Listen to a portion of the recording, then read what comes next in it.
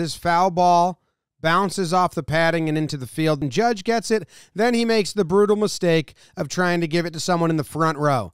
Now, that kid drops it, and Judge is a nice guy. He grabs it, and he's going to try to give it to the same kid.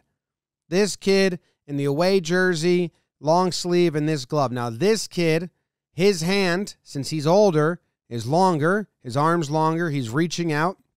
And what we have here is Judge clearly, he's turning his hand around, and you can see he's trying to push the ball into the kid's glove who dropped it. He's being a good guy, but the other kid who's got a longer arm snatches it.